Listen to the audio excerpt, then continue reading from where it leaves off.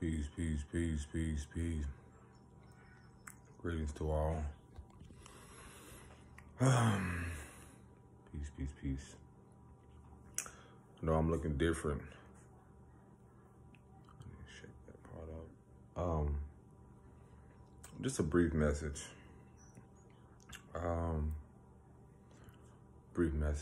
Just a reminder.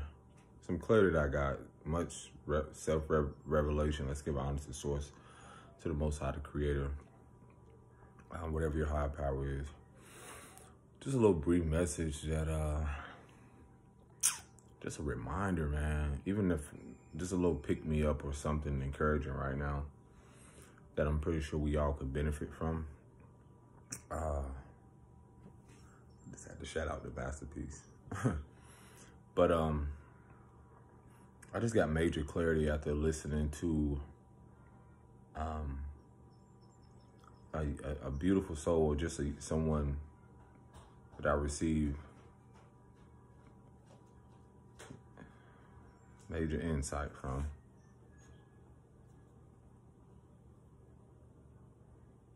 Yes. Okay.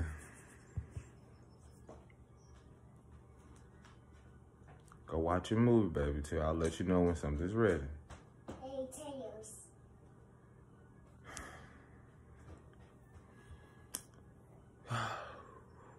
That's when I was going to start something. But, yeah. Greetings to everyone. I just didn't want to lose my train of thought by getting distracted by my princess. But, like I said, I just kind of been, really a lot to myself lately. Going through like a deep renewal, going through a much needed purge. Receiving much clarity. We're in Leo season. Leo rules the heart chakra. And I'm just reflecting on a lot of wounding aspect and getting a lot of clarity, like where I'm at, where I'm going, and so forth. And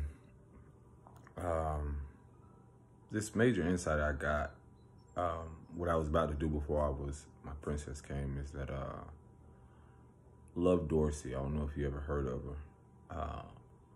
She is like just amazing soul, that like amazing like sister that really, like certain videos I watch, just the insight that she has, the gems and so forth, when it comes to just sharing knowledge on just experiences, like childhood things, you know, similar to what I've spoken about.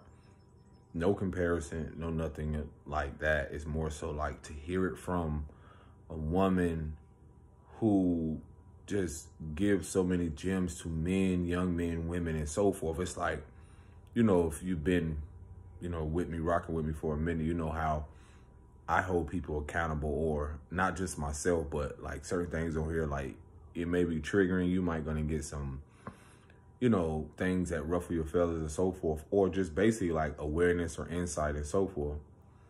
And just one of her videos, she said, mentioned how it's so important, and I believe it's just referencing to men, but around awareness, which really is for everyone. But she was just referencing on how to be like accepting of your own world, at peace with your own world. And, you know, being, you know, just knowing who you are, no matter what. Especially, you know, she was targeting like men in a sense, but again, it's relatable to all women, but to everyone. But that right there, I was pondering on, because I was like, wow, it's so important that, again, based on our childhood, based on our experiences, a lot of us did not have the best upbringings or people who were that surrounded us with a lot of love, a lot of even men teaching us more about discipline and self-awareness.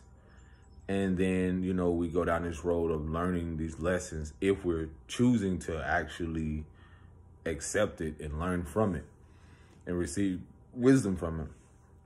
And I was like, had to come on here to remind y'all of that, because that has been one of the most challenging things. Two things I'm going to speak about is that deep acceptance of returning to the essence of, my childhood, recovering that innocence. Because, and the reason I say that is like when we really look at our childhood and things like that, when you see like a lot of kids that, when I see for instance, when I see my princess and I see her just in her own world, I've had a lot of things come up with myself, and that really reflects the emotional support that I did not get. And I'm grateful because it helps me unlearn and be a bridge now for a more healthy approach towards not only myself, but women and little girls and so forth. And, kids just have a natural fascination to life. And I feel like what a lot of us have been consumed by is that we have gotten so much away from that fascination of life. Like simple things. Like when I go with her, I had to remind myself, those of you that know that I'm an artist in certain things, it's like, in my world, it's completely different than hers, completely different than anybody else's. And that's something we need to be reminded of, is that our world, our experience is completely different. And so I'm gradually on this journey as I'm healing, is realizing that, she's learning emotions. She's learning this experience. It's new to her.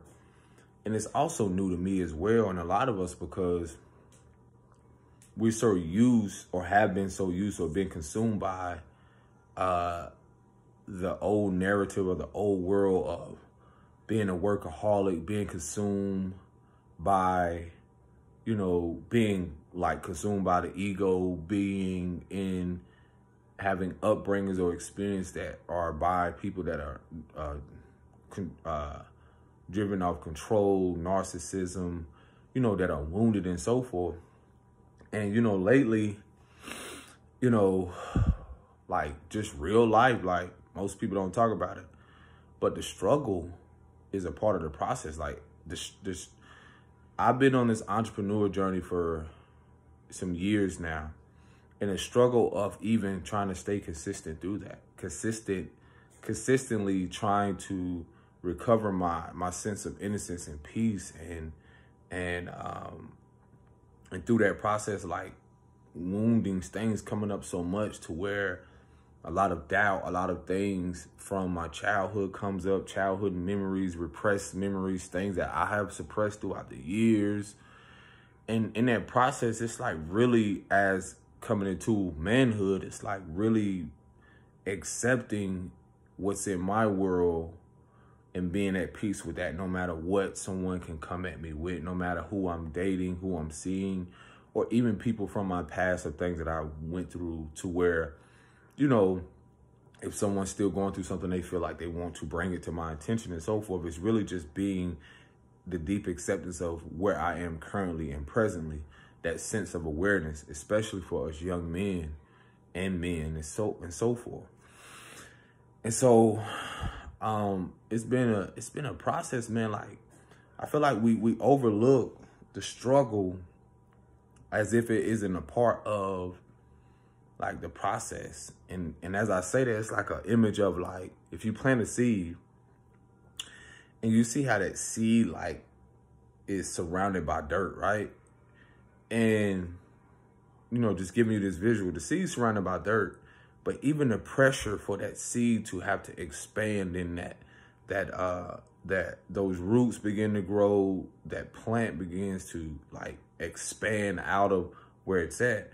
And even around it is the pressure of the dirt, the rain, all those elemental things, or all those things around it that still play a major role in the expansion or evolution of who we are, but the analogy of the plant, like who you are. So, and even with that, it's like that struggle of that plant having to survive the weather, not just, man, I'll be coming up with some amazing like storylines, but it's like even like, that seed where it's at, like the nourishment it may not get, but, it still has a way of, through that survival, somehow, some way, the rain or something, you know, nourishes it or gives it exactly what it needs. And that's like looking at that as like the Most High. Even when, let's say someone is, let's say a caregiver is, let's say the caregiver is the person that is supposed to, that was in your life, that gave help, people that came and gave life to you. Like, let's say they planted this seed in this pot, right? And you're the seed. Just giving like this analogy. This is how my mind operates. It's like visual, but and they're supposed to come and water the plant like daily, or however this plant is supposed to, you know, expand or prosper. Or let's say whether it's in the house or let's say it's a garden, and the caregivers are people that are supposed to come and water. And let's say you didn't have the environment. Let's say, you know, as me as a young boy, I didn't have those environments where I was watered a lot or nourished with love or certain things that where I felt embraced and accepted. So if you didn't have that process, a lot of us didn't have that process where people neglected the plant, then the plant began to either wither away or somehow, some way, it still survived. It still flourished no matter what, because once it broke the surface, you know, the dirt, there were still, let's say it's a garden and then, you know, people neglected the garden. But, you know, sometimes the garden can overrun with weeds and bugs and certain things. And I'm just giving you this symbolism of this visual of like that representing people, places, environments, and so forth. Or those weeds can be symbolized as like trauma, you know, anything that you would like to use.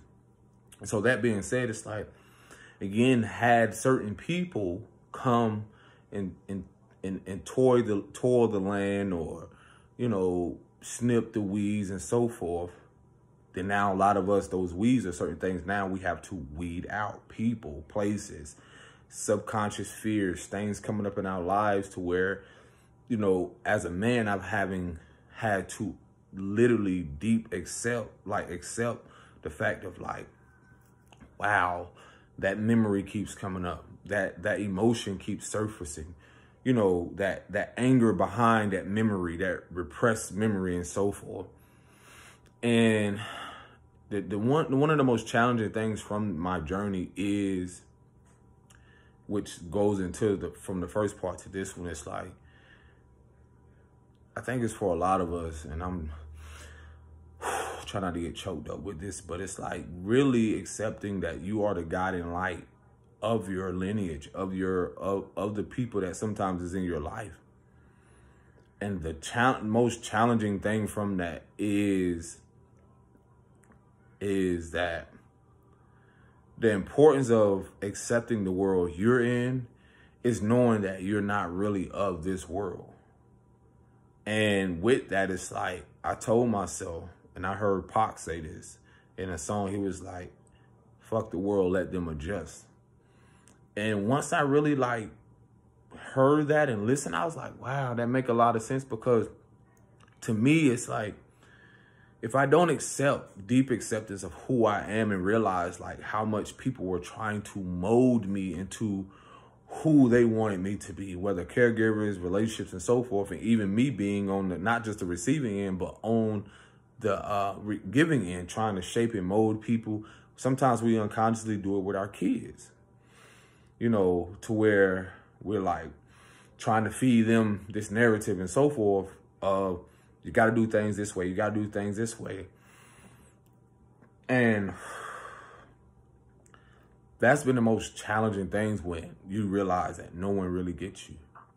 Not everyone, but it's like, I've been sitting here reflecting deeply, like, my mom don't even know me. My father don't know me. There's relatives or certain people that really don't even know me. And moving forward is deeper, because now it's like you're coming into this new character, new stage in your life, and people like, I don't know who that is. I only know you for being this person. I only know you for, you know, because my nickname is TJ. I only know you for being, you know, because some people don't even know that's my nickname, but certain people I grew up with like, oh, what's up, TJ? That's the first thing I say. Then you got some people like, oh, what's up, like my other nickname growing up from one cousin, you know, what's up, Jack? You know, just a nickname, or people know me as that. And, you know, it's still a part of, you have these different versions that everyone knows of, whether through experiences or not, whether people are new, even here, people have their version of me. And the thing about what that is like going back to the struggle part, it's like the entrepreneur part, like of me being where I am, is that there are people, and this is a part of accepting, I had the deep acceptance of my world, is that I've been in relationships where I've experienced like jealousy because people don't really know who they are. You know, the jealousy of partners, even relationships with caregivers, parents, if you want to use that term, that due to their own wounding, due to their unfulfilled, you know, being emotionally unfulfilled, or not having a healthy dialogue in relationships or in their childhood, you know, there's a narrative they have with their kids, whether they know it subconsciously or not, or that they create, you know, a trauma bond some of us have experienced. And that right there that's the struggle, man. People don't realize. It's like the deep acceptance of my world and believing in myself and having faith and taking a leap of faith on myself, with or without finances, things where you don't hear people talk about as an entrepreneur, or just even my own journey where you can see not so much the ups and downs, but hit rock bottom where the only thing I had to do was to fucking create my art. I didn't know where nothing was going to come from. You know, I didn't know where I was even going to live sometimes. And a part of that is still being the guiding light, or having faith and not trying to accept what everyone else feel you should do, but really knowing what your dreams and visions and the Most High has revealed to you. And through that process, it's like, yes, to other people, you know, it's like, oh my gosh, they're lazy. You're going to be called everything but the child of the Most High, honestly. But that struggle, or, you know, the struggle is real, or just learning who you are through that process, the layers of yourself that never really go away.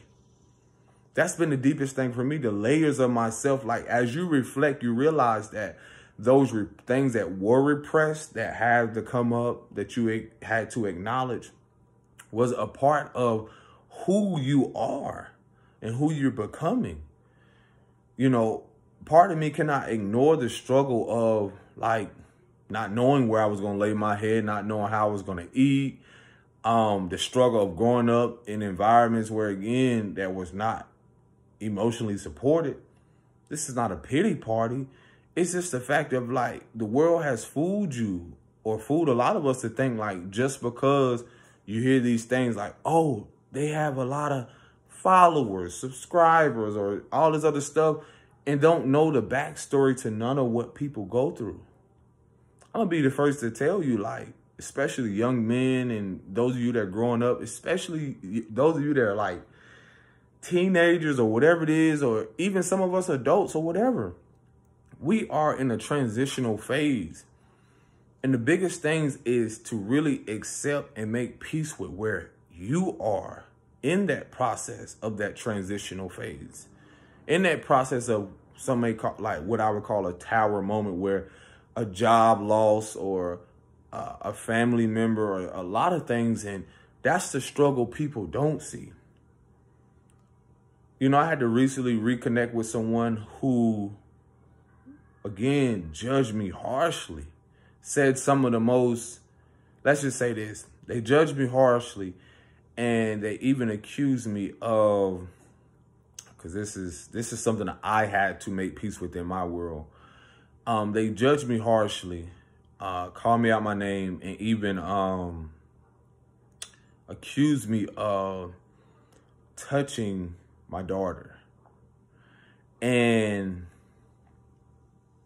you know, I recently, after reconnecting with them, this was definitely like because this is not for everybody, but it was placed on my heart to see them, even after months after, almost a lot of months after, even not even want to have nothing to do with them. Because what people don't realize is, like, y'all see me on here, but you never know someone's backstory. You never know, that this will be someone that, okay, you meet them, and at the same time, due to their own woundedness and pain, their own deepest insecurities, that they will actually come out their mouth and say something like that. And I know a lot of us have dealt with people as such, or even not something that's similar. But, in that process of this, that a lot of you don't know, is that when that happened, let me rewind. When that happened, I had just at that moment re-entered my child's life, from going through my own struggles, going through my own thing, and still trying to mentally process the fact of that I had like 4 to 5 people within a 2-year span, or a year and a half, 2-year span, that has transitioned or died. And so this was, seeing my daughter was like a beacon of light, like gave me life again to realize, like, okay, you got something to live for. But in that process, I had to realize I had me to live for. I had to also remember not to lose myself. Because again, how I was speaking about how the being accepting of my world first, rather than trying to conform that to what others' beliefs and values feel like I should be, even as a father, a man, or a human being. That was a process of even re-entering her life, because a lot of that has a lot to do with, it's new, but at the same moment, we have to be reminded that we are our first priority. And I almost got consumed with that, because it's easy when you have these projections coming from everyone else about whether positive or I don't want to use it like that, whether in a way of projecting from their own insecurities, or in a way of encouragement. Let's just say it like that. So again, y'all don't know really a lot of, when I say this healing journey ain't for the faint of heart, you're not just being a guiding light. You're first trying to see the dark things within yourself that you're trying to, like, through layers of healing, through layers of acknowledging things, through things that still come up from the past. And as you're doing that, you don't even know unconsciously, if you're not aware of it, that you're also a guiding light, especially for your kids or younger people. Not just, even the people that don't want to admit it, that are your elder and so forth. Because sometimes it's a process for people to realize, like, this was the same person, as I mentioned before, that accused me of these things. That when I reconnected with them, they actually acknowledged that they were jealous. And I knew this. I have a discernment. My intuition already kind of knew. It was just a lot of, we all go through things, and people just assume, because of what has been painted to society, that just because a person, baby, I'll let you know when they're done, okay? It's not done yet. It takes a while. You just ate some fruit, so let's just let that marinate. Kids, boy.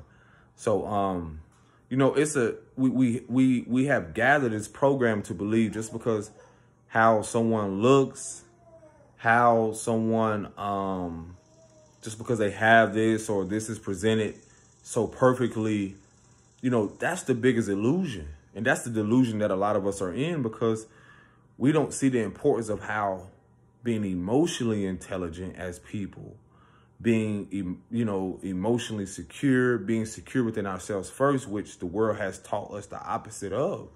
We have gradually gotten to, don't acknowledge the struggle, the importance of what you went through, acknowledging the different phases, the different versions of yourself, to see why you are who you are. And in that, you become unfamiliar to people who are not willing to evolve, who are not willing to change, who are not willing to grow and heal with you. And that's the thing I had to acknowledge and see with that person at that moment is that I knew from already being on my healing journey that was a part of me that I didn't need to put my energy towards.